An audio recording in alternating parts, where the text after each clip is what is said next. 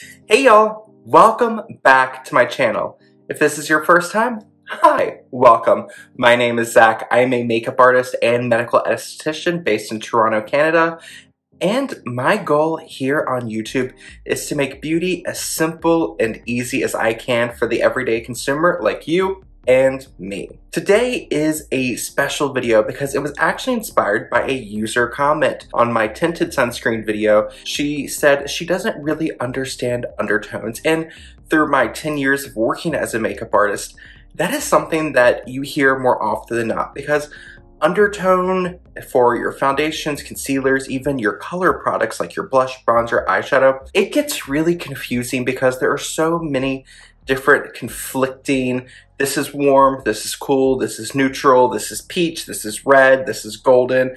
There's so many different tones that can be associated with undertones. So I wanted to create a new addition to my beginner-friendly makeup series and create a video all about finding your undertones. So without further ado, let's get right into the video. When we're looking at our complexion, it can get really confusing. I'm not gonna lie, it can get really confusing. So first thing I like to kind of figure out is the depth of color. Now, depth of color is another thing that can skew kind of brand to brand, person to person. For me though, with also having my background in aesthetics, I use the kind of Fitzpatrick scale, which is a skin typing scale we use in aesthetics for treatments such as laser, chemical peels, things like that. And what that does is it is a scale of Fitzpatrick 1 to Fitzpatrick 6. And with each number, as the number increases, the skin tone gets a little bit darker. When I'm thinking about depths of skin tones, I like to break down my kind of depths of color into 6 categories. And that's what works for me. Fair, light, light medium, medium tan, dark, and deep. Just kind of take that with a grain of salt. That's just, in my mind, what works for simplifying things. So once you kind of figured out where your depth is, and if you're in between two of those kind of different spectrums, like for me, I feel like my skin sits between fair and light, and that can change throughout the course of the year. So that's something else to keep in mind. You're gonna start matching your foundation. It's best to start with a clean canvas. All I have on my skin is my CeraVe moisturizing cream. It's a nice basic moisturizer. It doesn't interfere with makeup. So we're gonna try a few different foundations. So I wanna do something that was very simple and wouldn't interfere with anything we put on top of it. Ideally, you wanna do this in front of natural lighting. So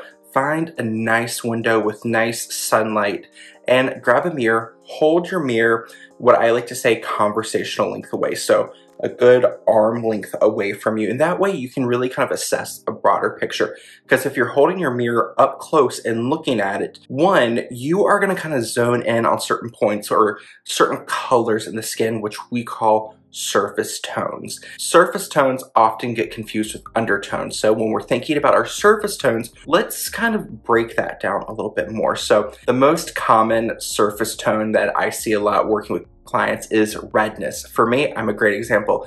I do have rosacea, so through the fronts of my cheeks, my forehead, around my mouth, sides of my nose, even the bridge of my nose, I have a lot of redness. Now that redness doesn't carry down to my neck, but if I go down to my chest has a little bit more kind of a red pinkiness, and that is from sun damage I did in my early 20s. That is a tricky thing, and that's why it's good to look at the broad picture, because when you look at the broader picture, you'll see normally there's a different tone in the face, the neck, the chest, the shoulder, the hand, and the arm.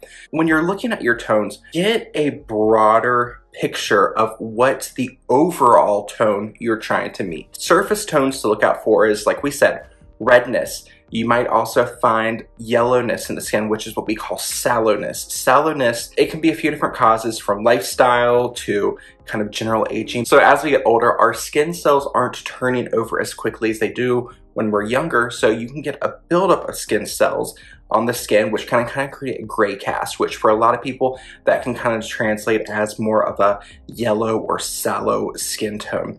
Other things you might see on the surface of the skin is areas of pigmentation, which might be brown. They can go from a light kind of peachy brown to a dark brown, even like a dark purpley brown with a deeper skin tone.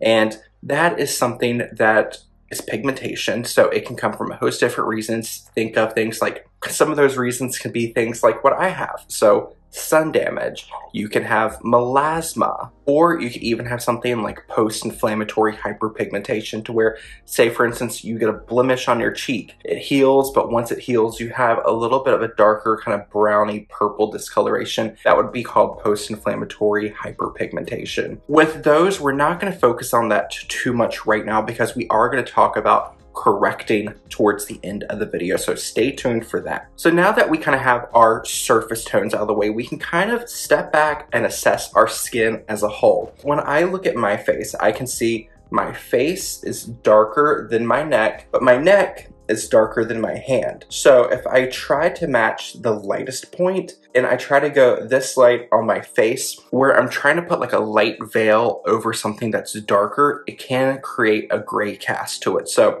I have a few different options. I could kind of correct the tone of my face, then go on with a color that matches my body, or I could find a tone that kind of meets my neck, because my neck is kind of the in-between tone. It's darker than my hand, but it's lighter than my face. That'd be kind of like great mid-tone. And the tone of my neck tends to be more in line with my chest and shoulder area. When you're matching your foundation, you also kind of need to think about what is exposed. For instance, if I'm doing a wedding, or if I was doing like before I moved to Canada, I was doing a lot of kind of makeup for boudoir photo shoots. So depending on how much skin is on display, kind of depends on the color we're matching. If you're someone like me, who the most skin you show is kind of your neck, sometimes the chest area if you're wearing a V-neck, maybe your arm if you're wearing a short sleeve, match the overall color. That just makes it simple. And then if you're wearing something a little bit lower, maybe you can bring your foundation a little bit lower. We're gonna kind of look for that in-between color for me today, since we are matching on me. So when you're looking in natural lighting, we're gonna now start looking for undertones. And undertones can be a little tricky, especially if you don't have a large heap of foundations on hand, or if you're in a drugstore trying to match. So there are a few different tricks you can do. So we have one called the white test. You'll hold up a piece of white fabric, so pure, clean, bright white. Hold that up to your face. If that kind of works better for you, then that means you would lean more on the neutral to cool side.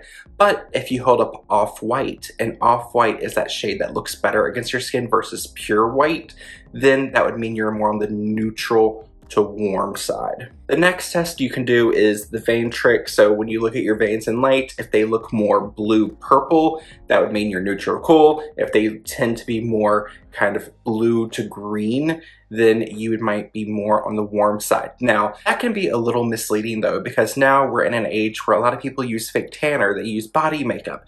And if you're wearing a fake tanner, it's gonna skew the color of your veins, and that just, it's kind of off. So that can be a general guide. For me, I like to look at the veins as a last resort if I'm really not sure. Jewelry tends to be a little bit more of an old fashioned, because now you have people who wear all different colors of jewelry. So the original way of thinking is, if you tend to lean towards silver jewelry, that would mean you're more on the neutral to cool side. If you prefer gold, then you would be more on the neutral to warm side. Now you have shades like rose gold, which is a mix of silver and gold. So that can fall in the middle. That tends to be more of a universally flattering color.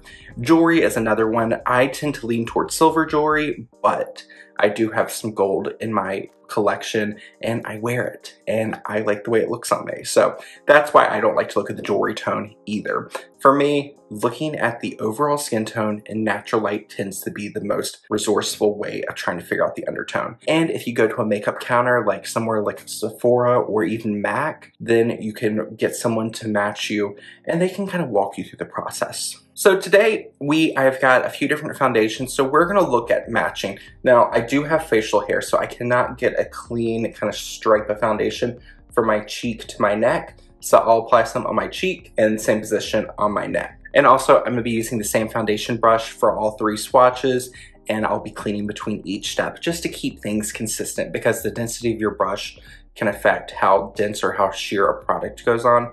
So I want to keep it as consistent as possible. And I also look for foundations with a similar level of coverage, because if a foundation is more sheer, you get more flexibility. If it's more full coverage, then you get more opacity, and that's when undertone gets even trickier. So the first foundation we're going to look at is my Givenchy This is the Prism Leave foundation, and this is in shade 1C105. So this is a cool, more blue pinky undertone. So I am going to swipe that right here and on my neck. Now, when you stripe a foundation like this, it's going to be a lot more dense. The pigment is going to be a lot more dense and that doesn't really matter on the coverage of foundation. You're applying in a thick concentration like this, and unless this is how you apply your foundation all over, the undertone can be a little deceiving. So stripe 3 different tones on the skin if you can, and then when you blend it out, whichever of those 3 tones tends to sit better with your skin, that's normally the tone we'll go with. So keep in mind when swatching, they're heavier and more opaque than they will be when you blend them out. So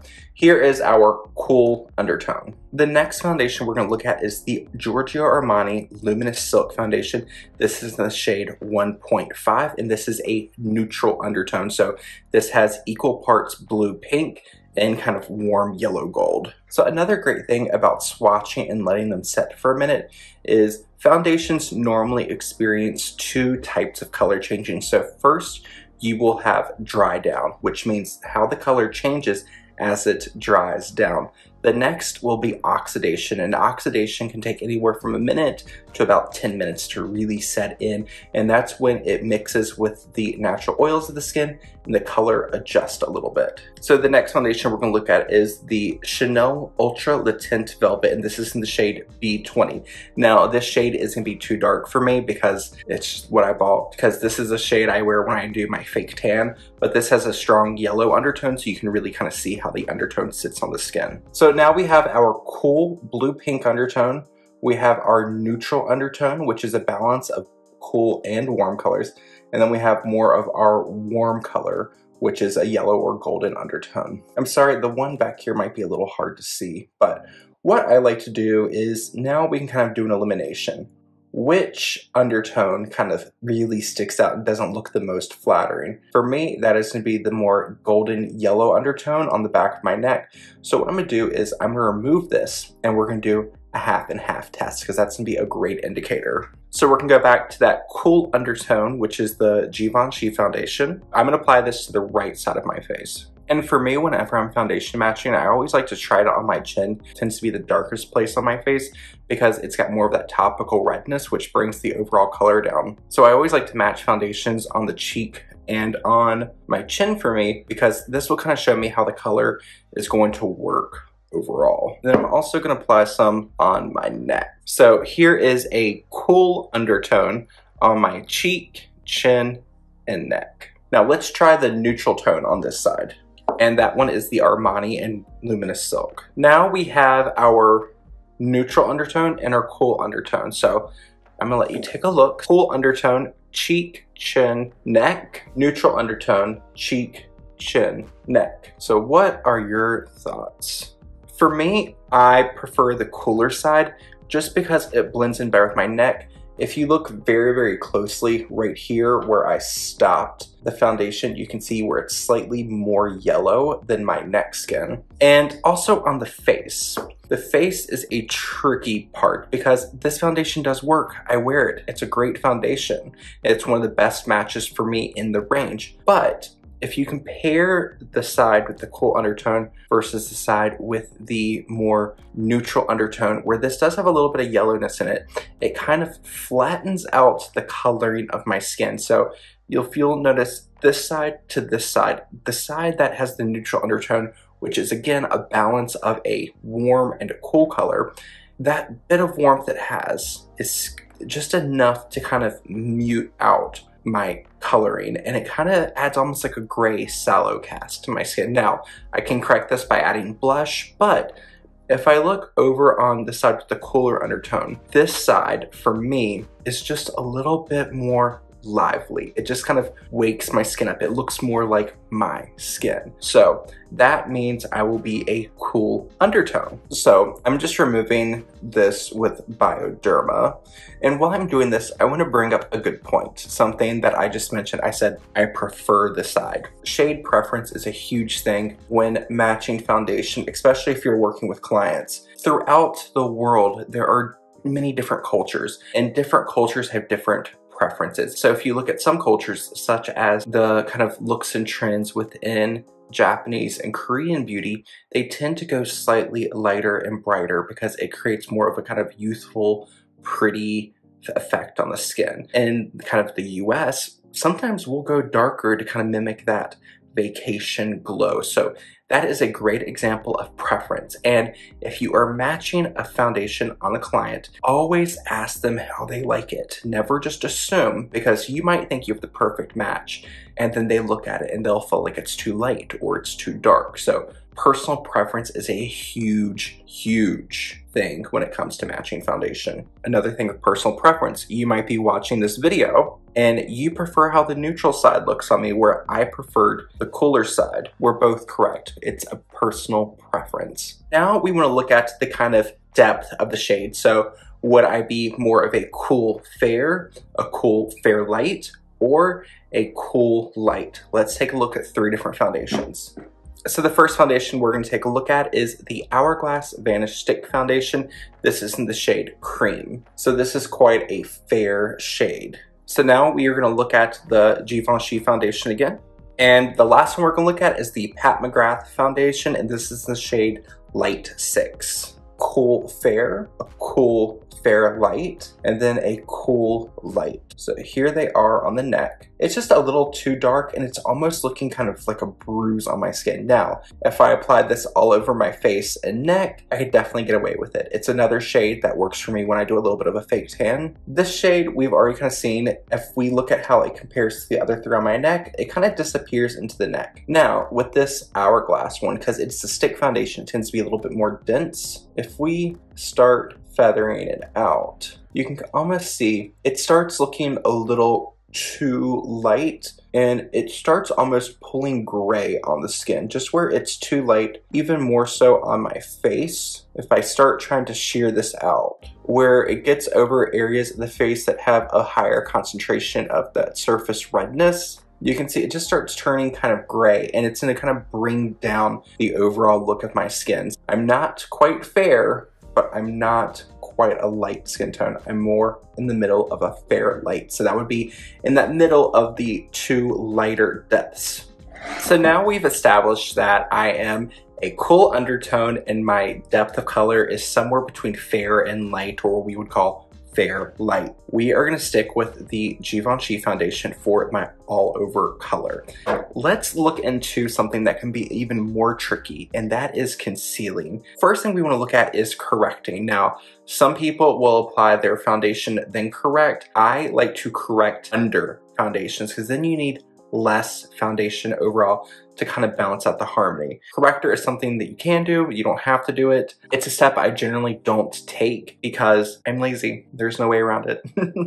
Correcting gets a little tricky because when you're thinking about correctors, you need to find the surface tone, so that either red, kind of blue purple. Oh, that's one we didn't touch on, is blue purple. Blue purple, as well as some greens, tends to pop up under the eyes. For, say, for instance, a blue purple discoloration, that is where you would get into conceal, correct, and brighten. So for me, where I have blue purple under my eyes, if I look at a color wheel and think about the opposite color, that would be orange or kind of a peachy color. So I have got a Charlotte Tilbury corrector. This is the light peachy shade. And just tap it under my eye, concentrating where I have that coloration, and then blend it out. So you can see there, no corrector, corrector. While it hasn't obliterated that under eye circle, it's just corrected the undertone. So now it sets more synergistically with the rest of my skin tone.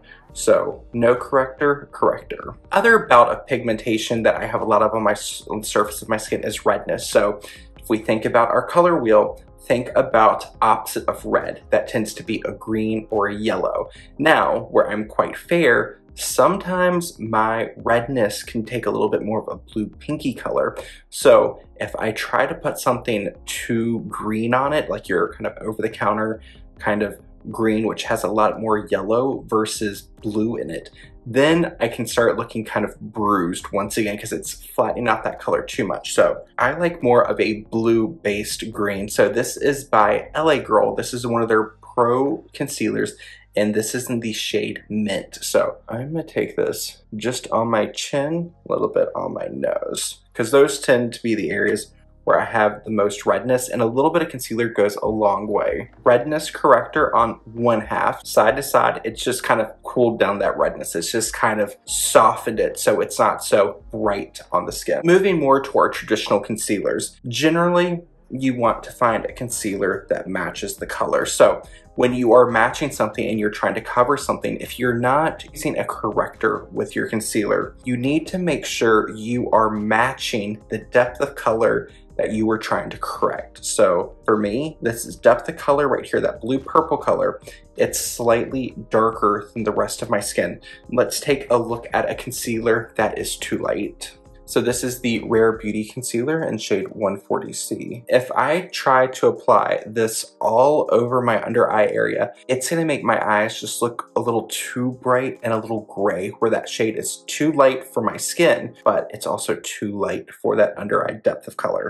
Let's take a look at a color that matches my skin a little bit more. So this is the Maybelline Instant Age Rewind, and this is in the shade 110 Fair. So you can see that's more in the similar depth as my overall skin tone, just a fraction lighter. So when I apply this over that under eye discoloration without a corrector, then it's going to kind of balance it out without making my under eyes look kind of gray. Kosas Revealer Concealer in the shade 2.5C. So you can see there, not only is it too dark for my skin, but it's too yellow. So then if I use this with a foundation that matches my skin tone and my skin undertone, it's gonna look really off. I'm gonna have a very kind of yellow, dark under eye, which can almost look like you've got a kind of black eye that's healing and going through those various stages of bruising. That is gonna look too dark under my eyes. I am going to go with the middle shade, which is the Maybelline Concealer. While we wait for this moisturizer to set in, another thing we wanna think about, especially when you're matching